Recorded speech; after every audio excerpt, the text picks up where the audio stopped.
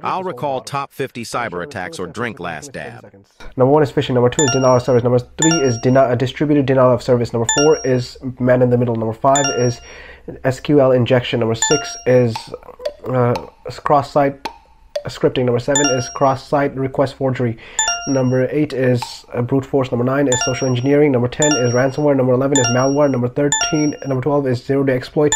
Number 13 is buffer overflow. Number 14 is eavesdropping. Number 15 is farming. Number 16 is clickjacking. Number 17 is password cracking. Number 18 is keylogging. Number 19 is malvertising. Number 20 is DNS spoofing.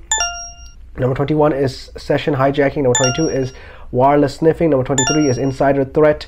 Number 24 is watering hole attack. Number 25 is advanced persistent threat. Number 26 is insufficient authentication. Number 27 is insufficient authorization. Number 28 is file inclusion. Number 29 is XML external entity. Number 30 is drive-by download. Number 31 is session fixation. Number 32 is credential stuffing. Number 33 is malicious redirects. Number 34 is cryptojacking. Number 35 is IoT vulnerabilities. Number 36 is number 36 is API security issues. Number 37 is fuzzing attacks. Number 38 is logic bombs. Number 39 is Trojan horse. Number 40 is fileless malware. Number 41 is reverse engineering. Number 42 is supply chain attacks. Number 43 is side channel attacks. Number 44 is USB based attacks.